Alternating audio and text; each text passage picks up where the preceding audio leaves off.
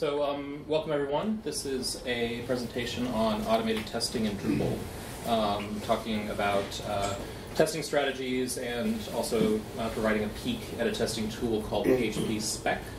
My name is Kevin McCulloch, and I work for New Target. New Target is a agency that is based in the Washington, D.C. area, and we came out to Bad Camp this year, in part because we're growing and we're looking to hire devs. And so if you're in the market for work and interested in talking, please come and let me know. I am, as a New Target employee, on site full-time at the administrative office of the U.S. courts, which is just the organization that supports the judicial branch. And so we have a number of sites that we do supporting the public affairs office for the courts, including a massive multi-site Drupal, which provides sites for individual federal courts all around the country. So district courts, probation courts, bankruptcy courts in different states. They use that Drupal installation for their site. And like a lot of teams we've been developing for a long time, you've got a lot of stuff in production, but we don't have a whole lot of automated testing in place, and particularly with the multi-site, where we have about 150 sites running off of a single code base. You can imagine that doing any kind of change in that environment without having any automated testing is really hard. So this talk today is talking a little bit about our efforts to put testing into place and kind of what we have learned over the last year. And we had a opportunity come up this year with a new project, just a pretty simple intranet project. But it's a greenfield project for our team, and we're like, great, this is wonderful. It's a brand new project. We will do test-driven development from the outset. And this will kind of teach us something about what test coverage looks like, and maybe we can go back and think about putting that in place for this other larger project. And so, hooray, let's go for it. Let's do it. So the first slide that I have is just talking about kind of testing in general, right? So, why is it that we want to do automated testing? Basically for two reasons. The first is that test-driven development helps to define requirements for the application and guide implementation. It's a tool to help you write better code. The second reason that we test is that we want to have something in place to guard against regressions. So if we change the code, or if we patch a module, or anything else in the infrastructure changes, we want something automated that we can use to look and just make sure the site hasn't broken. So as far as the first bullet point, defining requirements and guiding implementation. The technique that is sort of most commonly talked about for doing this is story-level, behavior-driven development. And there is a tool in Drupal that you guys probably know called Behat. It's sort of the testing tool for Drupal that I think sort of has the most kind of the highest profile in terms of conference talks and blog posts and things like that. And so that's kind of where we started, right? And in reading up on Behat, Behat is a PHP implementation of a Ruby tool called Cucumber. So there's a book called the Cucumber book. I read the Cucumber book, and it kind of outlines sort of the philosophy behind this kind of story-driven process, right?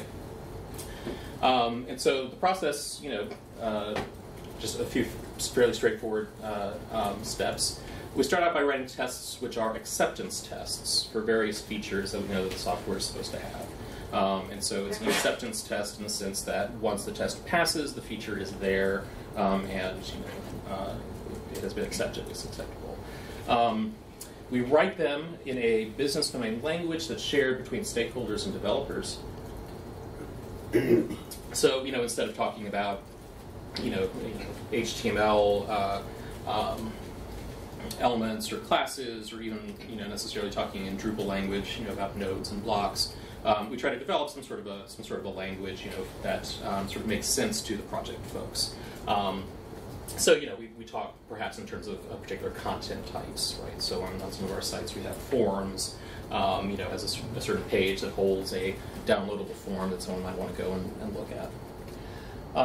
The tests follow a you know, kind of a finite state machine sort of structure of having a initial context, an action that happens in the course of the test, and then an outcome of that from that action. The tests are meant to be declarative and not imperative, and that's kind of a fancy way of saying that the steps in the test should really just sort of assert that things happen and assert that things are true. You shouldn't be writing tests that need to go through various steps to make things happen, right? So the simplest example is, you know, if some particular action is supposed to happen when a user logs in, then your step should simply say, when I log in, right? You don't want to be writing tests that are sort of saying, you know, when I go to the login page, and I type my name, and I type my password, and I hit go, right? That's a, you know, sort of what I mean by imperative, sort of spelling out steps, right?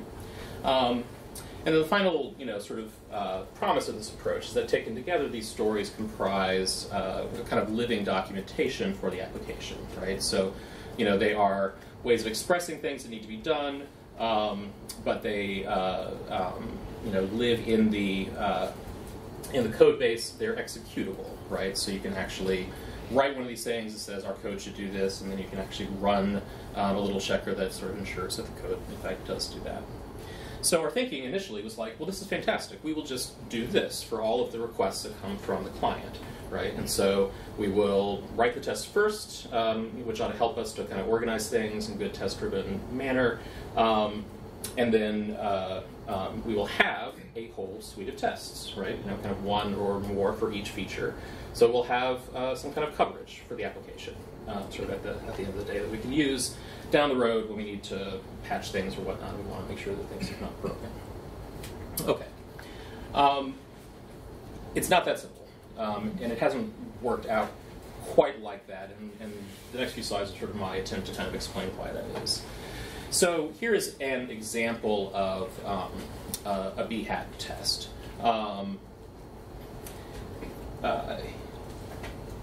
Successful sign up as a scenario. You know, given I've chosen to sign up, when I log in, then I should receive an email and I should see a greeting, right?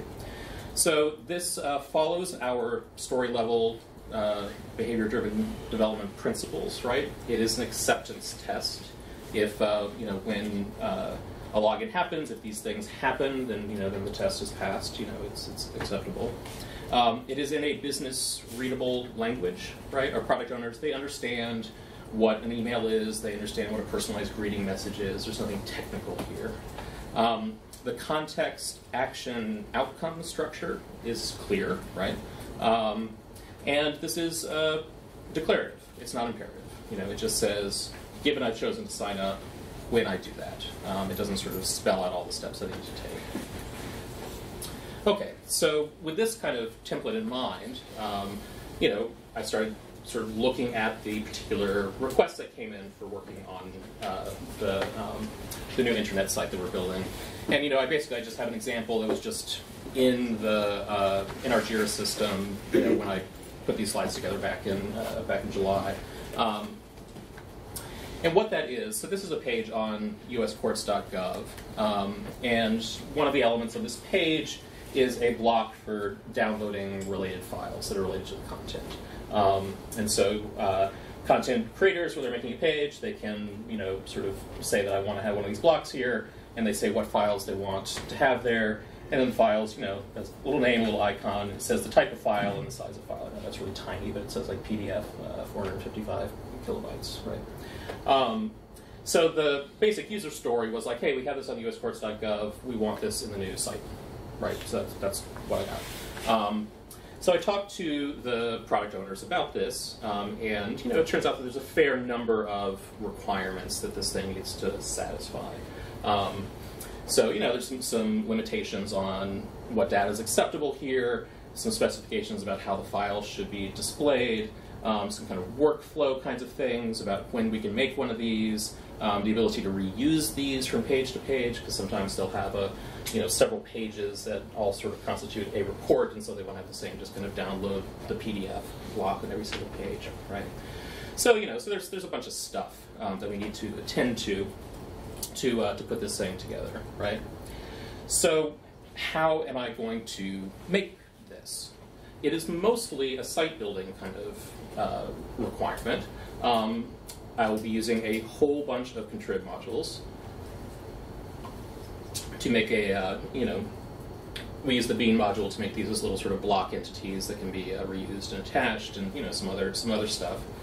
That little bit there where it says the type of the file and the size, there's no particular out-of-the-box formatter in Drupal that gives you that exactly, so I need to write a little routine that's going to look at a file and extract that information and format that. So there's a little bit of code I need to write.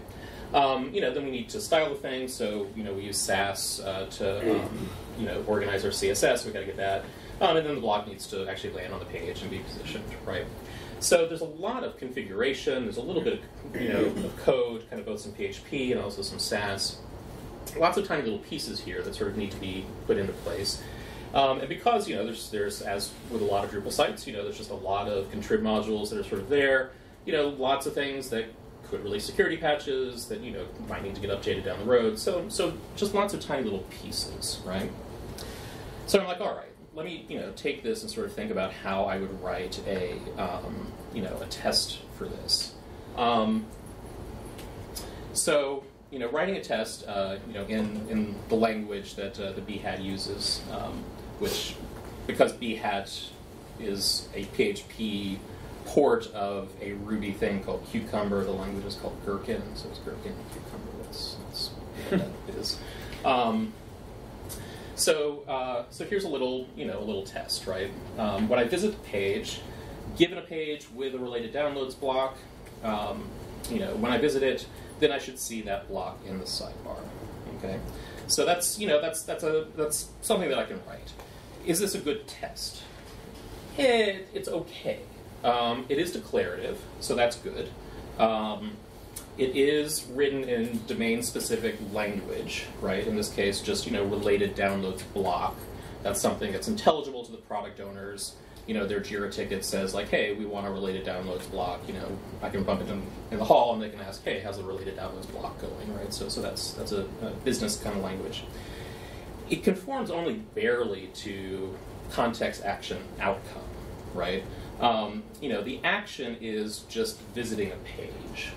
So it's not an interactive kind of thing. It's not like, oh, I'm filling in a form and hitting submit, or I'm clicking something on a page that's going to use JavaScript to sort of change the page, bring something in, take something out. It's really just, it's fairly static. So,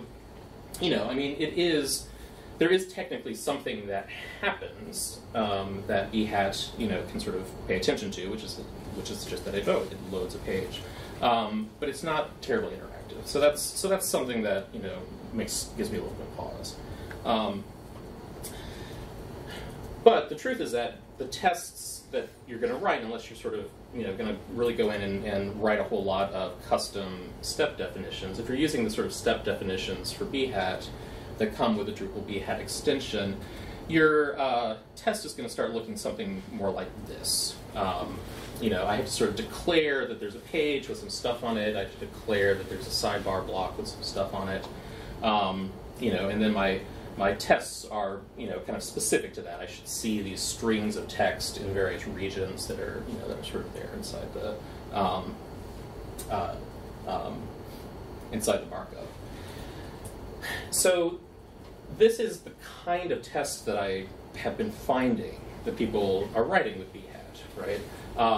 I did, as part of my research, I just went into GitHub and just you can kind of search through the code to see surely there are some big open source Drupal things using Behats, and I found a handful, and they tend to be tests that are sort of like this. I don't like this test. I don't think that this is something that's going to help me very much. The things that I don't like about it,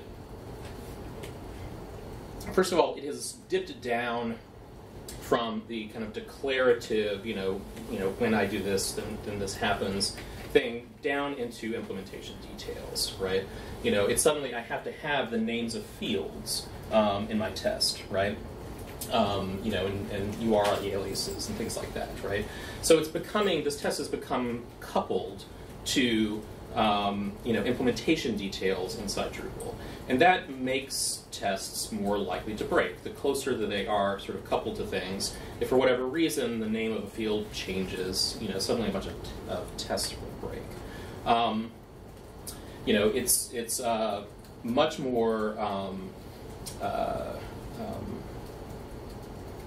sorry, I'm misreading my notes. In order to test the things that I need to test, you know, particularly if I want to test the little bit that I'm going to do that's going to sort of, you know, do the file format and whatnot, you know, in order to test that properly, I really kind of need to pass in files with different formats and different sizes and just sort of make sure that my little component is sort of getting the right information out of the file, you know, and sending it out. So probably, you know, I want a test that's going to sort of do that formatting for 3 or 4 of these different things.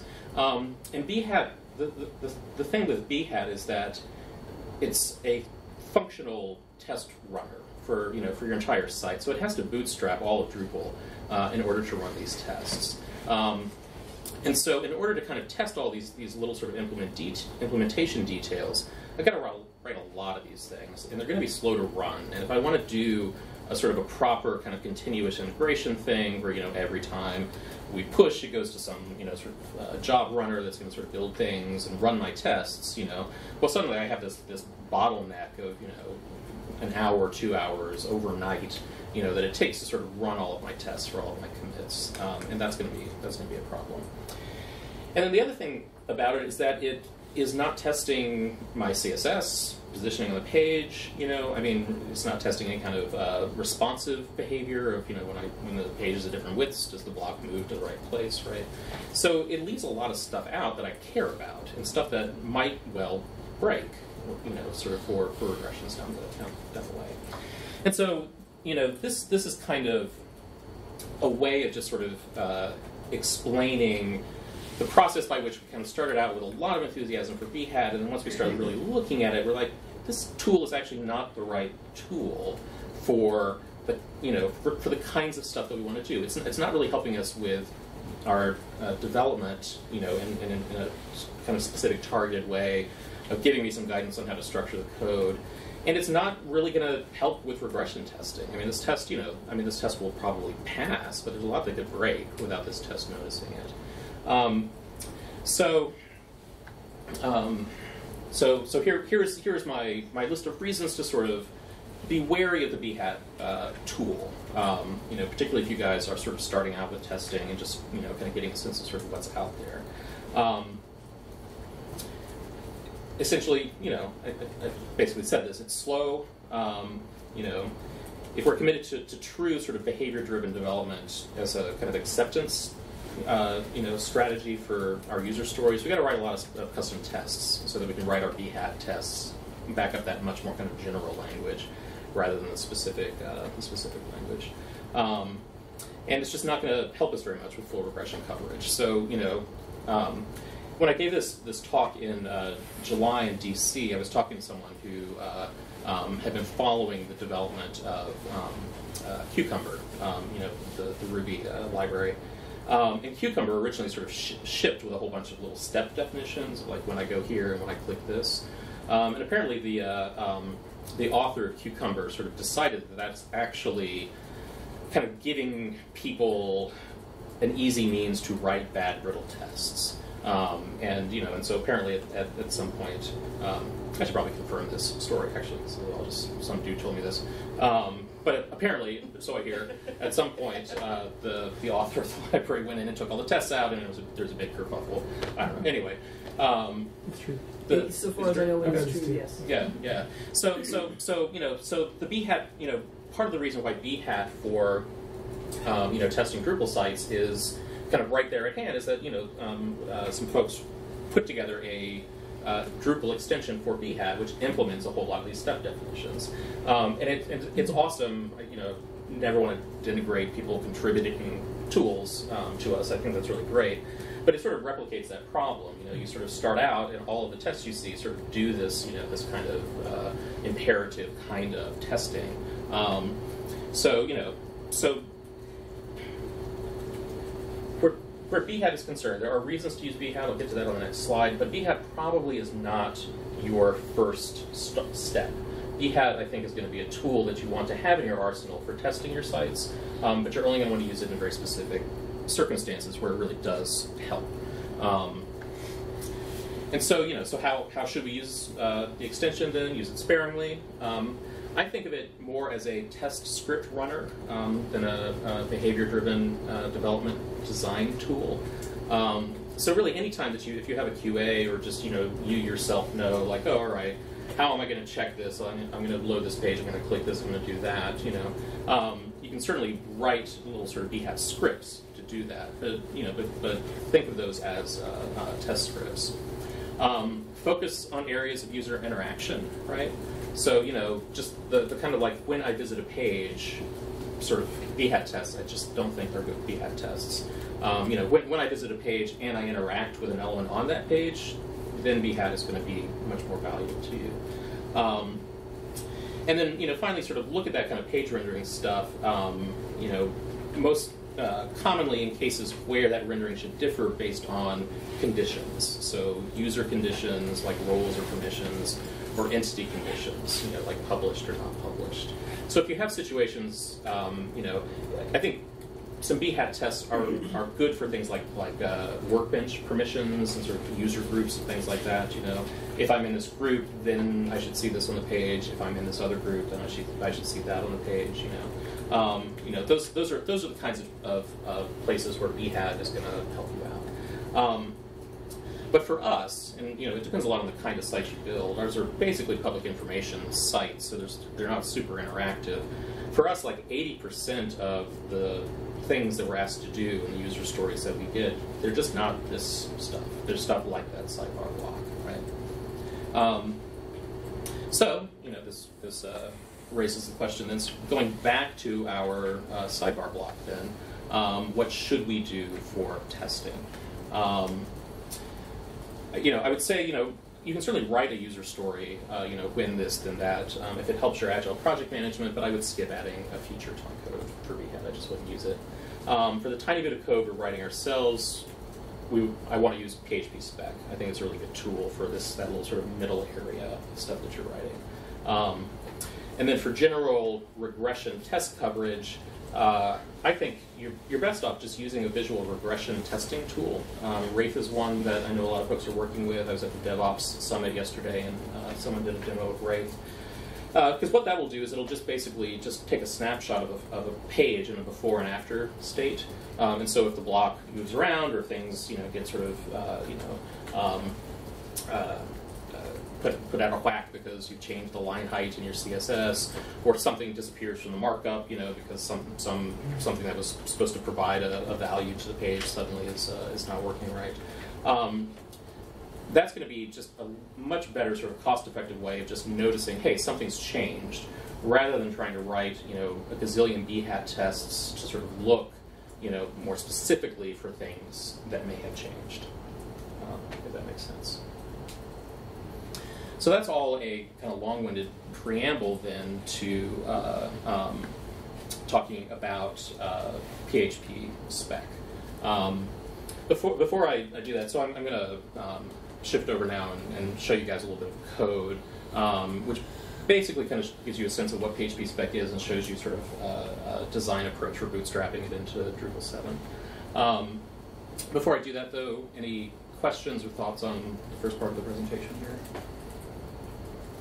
So when I comment, my experience is exactly the same, and I feel very validated knowing that I'm not crazy. So. Thanks. I'm glad to hear that. This particular talk, I know I've kind of shoehorned together a whole lot of stuff about Behat, and now I'm going to certainly do the PHPSpec. And the reason is that I gave this talk without the PHPSpec sort of at the GovCon a couple of months ago, really as a kind of a sort of shooting up the flagpole kind of thing. I figured out, that I knew there would be people in the room who had experience. I figured I would either hear back, like, oh yeah, this is a fair set of concerns, or I would hear back, you're doing it wrong. And so I didn't get the you're doing it wrong. I got the it's a fair set of concerns, but I also got a kind of like, show us something we can do that's cool. So that's what I'm going to do with PHPSpec. So PHPSpec it helps with behavior-driven development. It does so at kind of a lower implementation level. So PHPSpec describes itself as a behavior-driven development tool, but it's not a tool that's sort of structured around a user story. It's much more structured around thinking of your code in terms of little sort of autonomous components that behave in certain ways.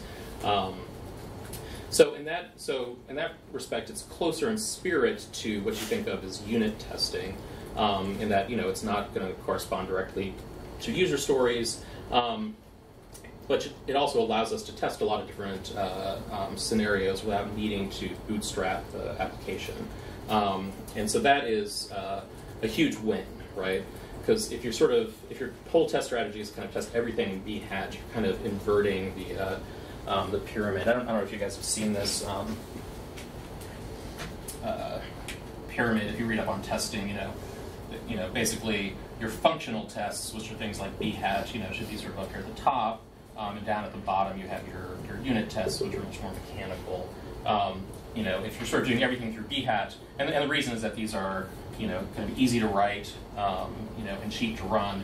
These, are expensive to run and break easily, right? So if you do everything, you're inverting your pyramid. You sort of have way too many, really sort of hazardous stuff. So PHPSpec is kind of, sort of down here, sort of. It's not precisely unit testing, just because it's, as a tool, it's opinionated about how you do your stuff, and its opinions are close to my own. So I think it's a good tool. Yeah, and so that's what that third point is saying. So, so I'm going to mirror my displays so that I can actually go through code without going nuts.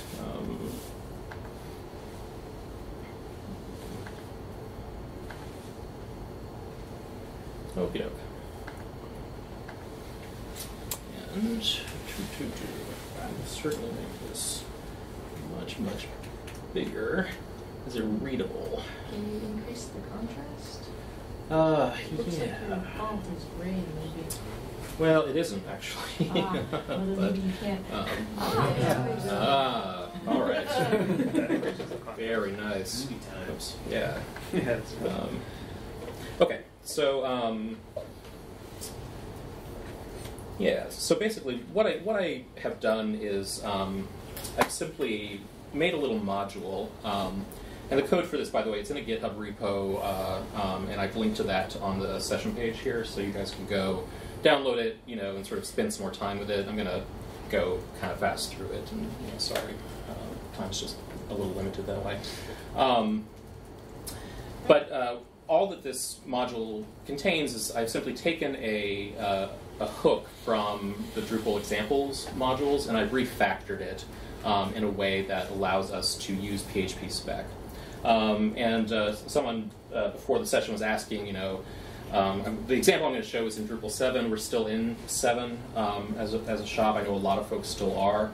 I think that these techniques are much more natural in Drupal 8 just because Drupal 8 is already namespaced. It's already much more sort of component organized. Dependency injection is already something that you're sort of, getting your head wrapped around if you're working in 8 now. So I'm going to kind of, leave it to you to sort of backport it. But I suspect that folks, particularly folks working on legacy projects, 7's going to be around for a while. I think that these are great techniques, and there's no reason not to start using them.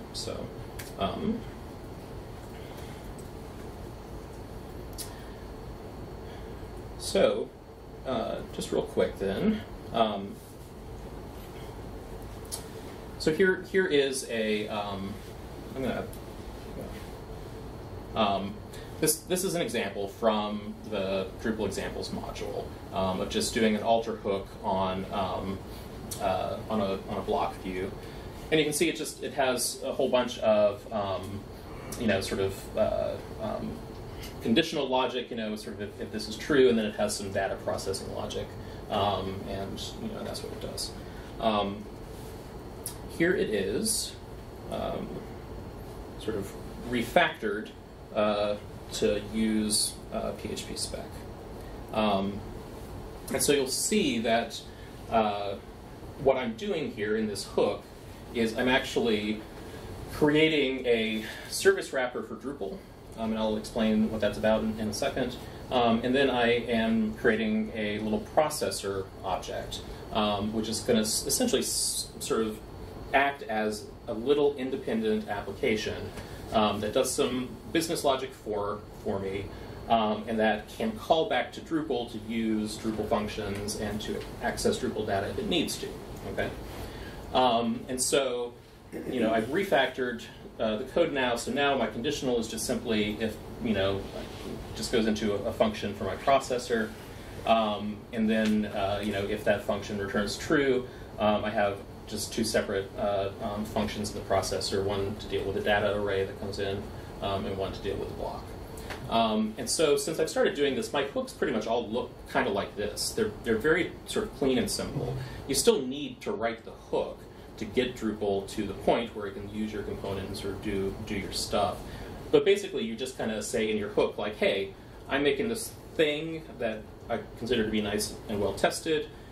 I'm going to pass in some stuff from Drupal. It's going to do some stuff. It's going to pass some stuff back, and then I'm going to let Drupal have that, and away you go. Okay. So the block processor itself is here in the module as well. It's namespaced using the conventions for Drupal 8. So basically Drupal name of module.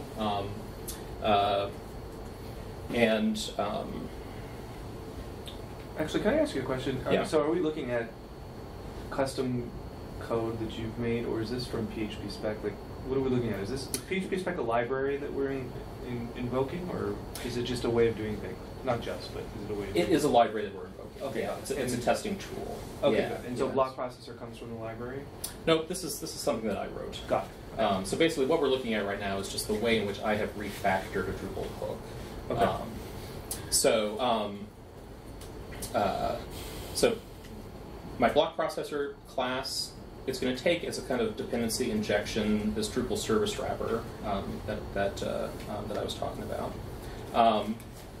And then I just have these functions that I've written that basically do more or less what we saw in the original hook. I made a little sort of uppercase and string helper function, to just sort of look and see is uppercase, sort of in the subject or the title for the block, so return true. And then here, if we go back and look at the original hook again, let's do that real quick. You'll see that this hook uses the function where my cursor is, this Drupal string to upper function. And it's just one of Drupal's kind of library functions.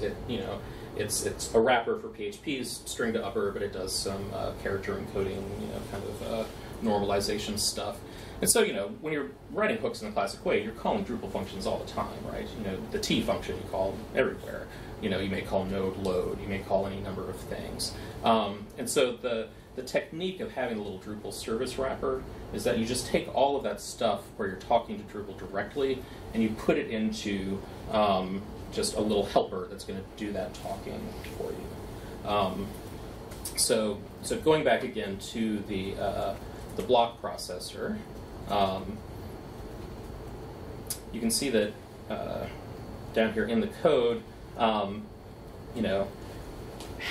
now am I transforming the title to be uppercase? I'm using my Drupal service wrapper, this guy here, and then I'm using a method called call to call Drupal string to upper, and I'm passing in my block and my title into that function.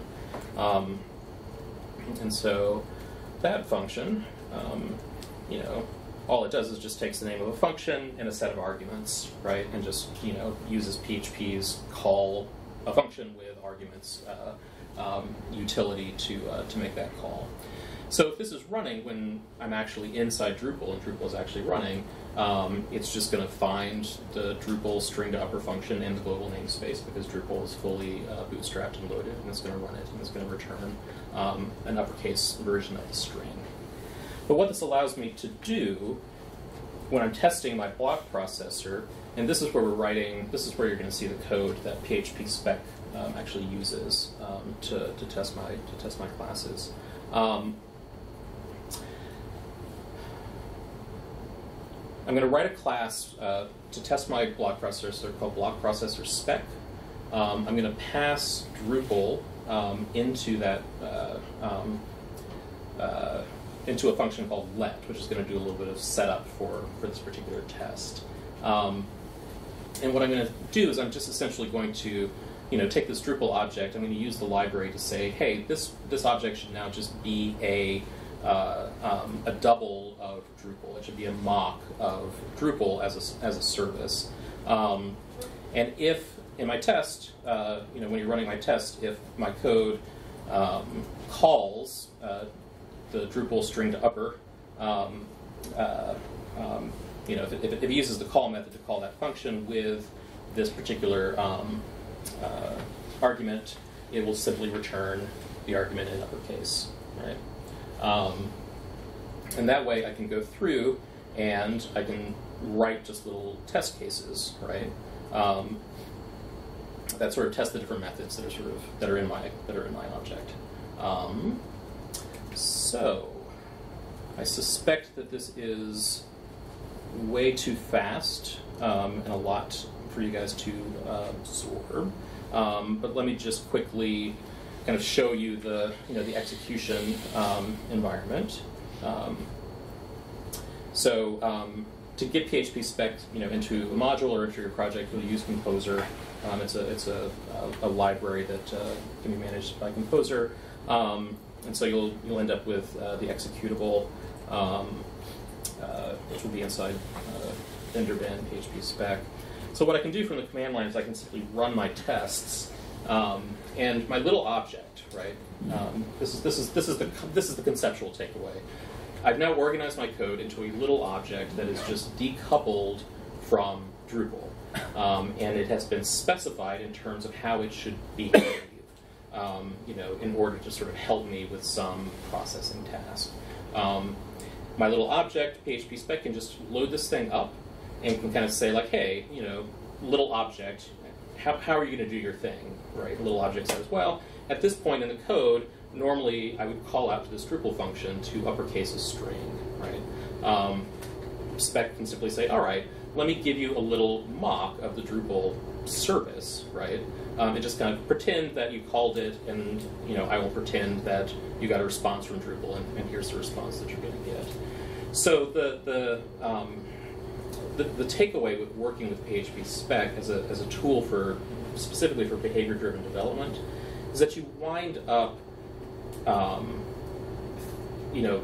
taking your code out of just kind of the general sea of the Drupal namespace and defining very tiny little testable components that then talk to Drupal as though Drupal were just any external service, right? You put them in a hook, so they are, they're going to get invoked inside of Drupal, but they are autonomous little critters that you can then write tests for, and those tests can run down at that low level of the pyramid. You can run a gazillion of these in no time at all because you're not bootstrapping Drupal in the least. And so for that one little bit of the user story where I just need to write that little formatter that's going to take the file size and name and give me a string back, I'm going to do it this way. I'm going to make a little object. It's going to take a file object of some sort, do my little formatting, and then I'm just going to write some tests that say, if the file type is, is a Word doc, you should see doc. If the file type is a spreadsheet, you should see XLS, so on and so forth. So that is my super hasty, hope you got a basic idea of PHPSpec piece. If you are interested in looking at this, yeah, grab the repo. I actually wrote a pretty lengthy README file to kind of try to explain this stuff a little bit. You can take a look at it there. So basically, I think if I got it right, what you've done is you have some code in an alter hook, and you duplicated it elsewhere in such a way that you can test it without bootstrapping Drupal. Right. Okay. All right. And so how is that different from PHP unit then? Yeah, that is a good question. You can do something similar with PHP unit. In fact, PHP unit is probably a more flexible tool all around in terms of its capabilities. And that's something as I was kind of putting this together, I wanted to kind of demonstrate that you can actually do this in Drupal and give a kind of a sense of it. I'm not sure that this tiny little example really helps to explain the sort of the design value of PHPSpec. I'm not sure I can even communicate that in a 45-minute session. What it essentially kind of comes down to, I was talking to a colleague of mine who also really likes PHPSpec over PHP unit. PHPSpec, the way that these tests are constructed, let me pull the test file back up again. Actually, let me just put it up without the...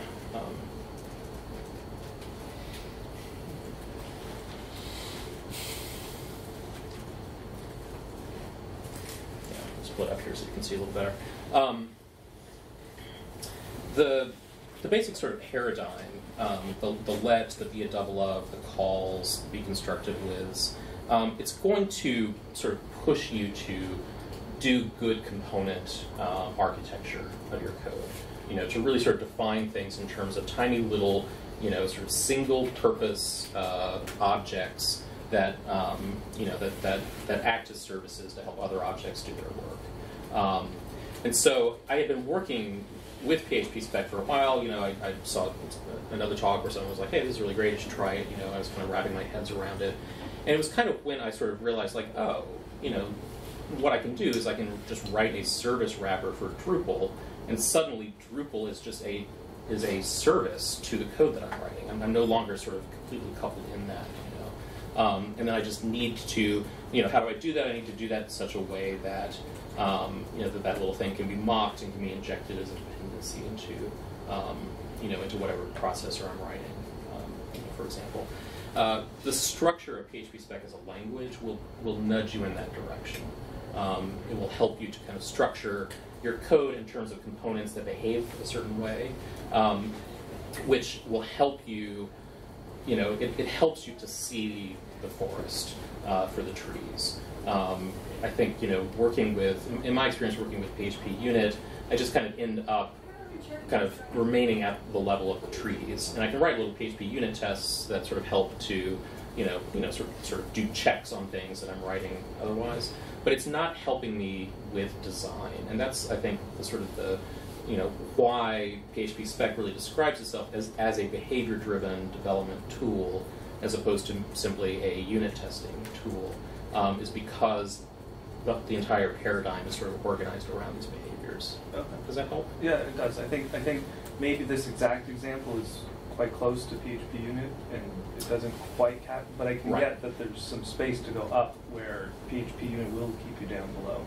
And then the other part that I'm getting is that if you're able to treat Drupal as a service, that means you have access to all the code, but you don't actually have to have bootstrapped it in order to be inside of the context of Drupal, and that's what's critical in order for these to run fast. Right. Yeah, and so something that I'm working on right now, which kind of illustrates this a bit better, is that we are, for uscourts.gov, we're shifting our video provider from one vendor to another. So I'm doing a kind of a big migration. And we have a whole lot of nodes that embed videos on them, and I have to sort of change all those videos into pointers. And for kind of complicated reasons, sort of related to the way that our video provider sort of organizes metadata for different videos and things like that, I've needed to sort of work with their API to kind of go into the back end there, where our video production folks are sort of uploading videos and tagging them, and organize things in such a way that they can then be consumed by Drupal, right? And then Drupal sort of stores all these things in a whole set of nodes, and then there's a couple of other little pieces that sort of coordinate all of this. And so what I'm building, just as a, it's code inside of a Drupal module. It's going to sort of run inside of Drupal, but it's a little sort of control center for this whole process. And so I have little service objects that talk to the videos service, and sort of curate things there. And I have little service objects that talk to my nodes in Drupal and sort of make sure that, if they add a video to a playlist there, then I need to, update the content on the node and back and forth. And so my little, my little controller object, even though it, sort of lives and runs inside of Drupal, most of the time, or, if I'm accessing it through Drush, right, it needs to talk to Drupal and other things. It itself is independent of either Drupal as just sort of one data store and this video provider as another data store. Mm-hmm. And so I can write it in a way that I'm writing all these little tests that just kind of say, like, hey, at this point, if you asked the Drupal library, do you have a node for video X, it'll say yes. At this point, it'll say no, and make sure that my little component is just sort of handling both of those cases. The exact same way that I'm mocking the service calls to this external API that's sort of someplace else on the web. Does that help? I think so. I get that there's another use case that you have. Okay. Other questions, thoughts? Yeah, I was going to say, with the need to completely decouple your code from the Drupal backend for testing, is it practical to attempt to add this kind of testing to an existing project, or do you really have to get it from the beginning of a new one?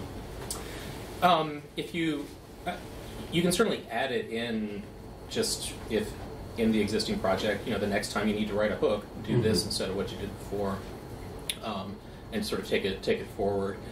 If you really want to go back and sort of introduce PHPSpec test coverage for code that you've already written, you're going to be doing a lot of refactoring. Yeah.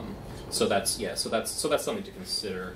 I think it's worthwhile refactoring. I think as a general kind of extreme programming, agile programming kind of philosophy.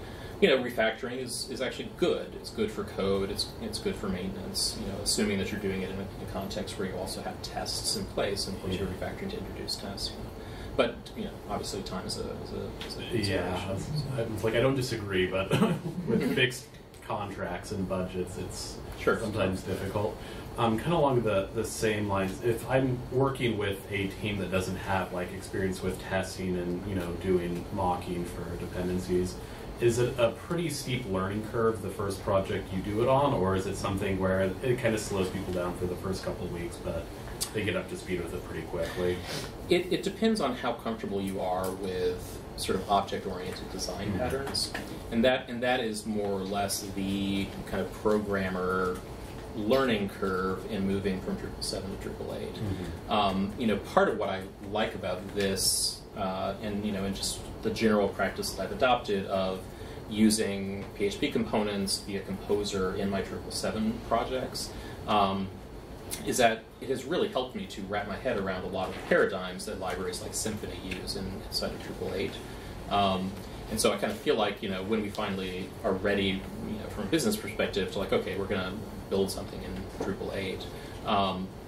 I and the rest of our team who've been sort of working in this way, I think the conceptual leap from 7 to 8 won't be nearly as much of a challenge for us. Mm-hmm. And so that's kind of why I'm encouraging folks who are still working in 7, whom there are a lot, to think about adopting this, this kind of style of programming, because it really will sort of help you to just understand, Drupal in its relationship to PHP. People say it's a little bit of an island, and sort of the more kind of general PHP modern practices are much more along these lines. Mm-hmm. So I definitely recommend anyone who just sort of sees just PHP object-oriented development as a core competency of them professionally to give this a try if they're still in 7. Question in the back. Yeah. Yeah, so following on from that, if you have logic that's embedded in Drupal, set up business logic in rules, mm-hmm. then what testing tool would you turn to for that? So rules is an API, and so you can certainly just kind of tell your little Drupal service object, basically sort of anywhere in a hook where you might have, use the API to load a rule as an object and evaluate it and see what it says, or sort of manipulate it. You just sort of wrap that in your little service wrapper, and then when you're writing your mock tests, you just kind of say like, hey, if I go looking at rules and I find, that, let's just set, you're telling your little Drupal mock object, let's just say for the sake of argument, you look to see if there was a rule, and you said that there's a rule that says this, right? Now I write my code that sort of responds to that situation. Oh, well, maybe, we didn't find the rule, right? I write my code that sort of responds to that situation. So, it's, some things are a heavier lift than others in terms of mocking them, just because, Drupal passes around an awful lot of fairly complicated data structures, and so you may need to get a little, nifty using the devel module or other things that can really sort of help you inspect these objects. But, it's a rule like anything that you would sort of get from Drupal or pass back to Drupal. It has a identifiable structure that can be mocked. Yeah. So you had a list of reasons why not to use Behat. It wasn't just that the plain English is sort of limited and you sort of get the wrong type of testing. But other rules, other reasons aside, like, oh, we have to load the entire Drupal bootstrap and blah, blah, blah. That aside, why couldn't you just use feature context.php in Behat and skip learning like a whole other framework?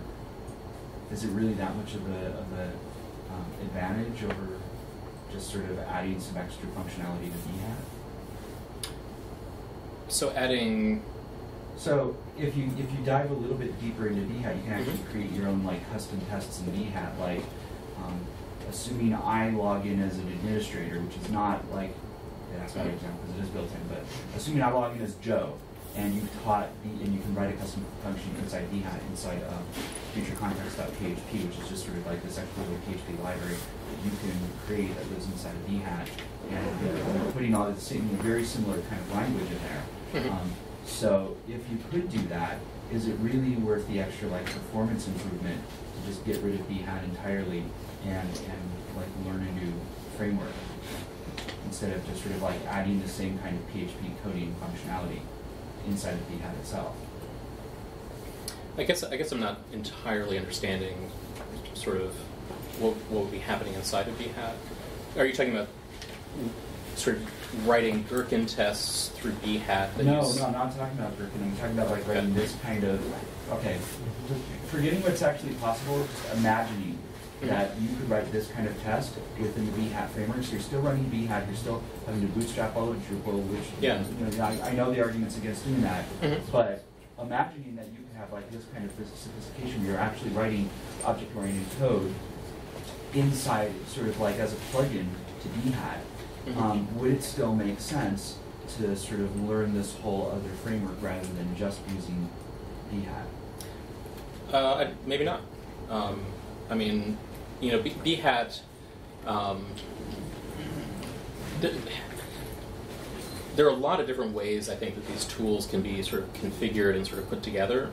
And this is the whole just kind of like, giving a talk to share my experience, but, certainly I'm not sort of someone who's been doing testing for years and years and years. So I'm sure that there are all kinds of kind of arrangements that I haven't even thought about. I know that folks do use Behat to run kind of PHP unit stuff directly, and so I could for example imagine a kind of a Behat driver that was able to do some of this stuff through its own little sort of step definitions. And sort of talk to something like PHPSpec that unlike the Drupal driver or the JavaScript driver or whatnot, just doesn't load the site. I think that is certainly a possible direction. So sure. Thanks. We're a bit over time. Any last questions or anything? How do you run your test? Do you run it off a commit, or do you run it at some other trigger? So for this, I was just running it at the command line. When you add PHPSpec in via Composer, it'll download a binary into your vendor directory that you can run, and you can sort of do that module by module, or you can do it for your entire Drupal project with a little bit of auto load specification about where the line points. And then most of our approach to trying to automate things is that we just have been trying to kind of get the test infrastructures running in such a way that we can run them locally. And our sort of next frontier as the team is to be like, all right, let's get a robot that can do this. Okay. So you could certainly have Travis or You James do that or on whatever. commit. Yeah, Okay. once you sort of have this stuff kind of worked out and sort of working to your satisfaction, then the next thing is to sort of have some kind of hook in your Git code that passes this to some sort of automation server that then runs the Behat tests and sort of passes the pass or fail status back to you. So.